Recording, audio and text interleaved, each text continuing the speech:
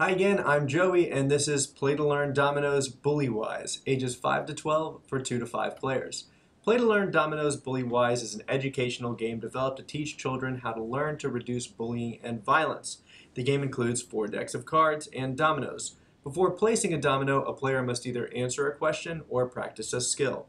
The cards turn the players into bullying experts, giving advice to targets of bullying, advice to bystanders, when to seek help from an adult, and even to bullies on how to achieve their goals without bullying.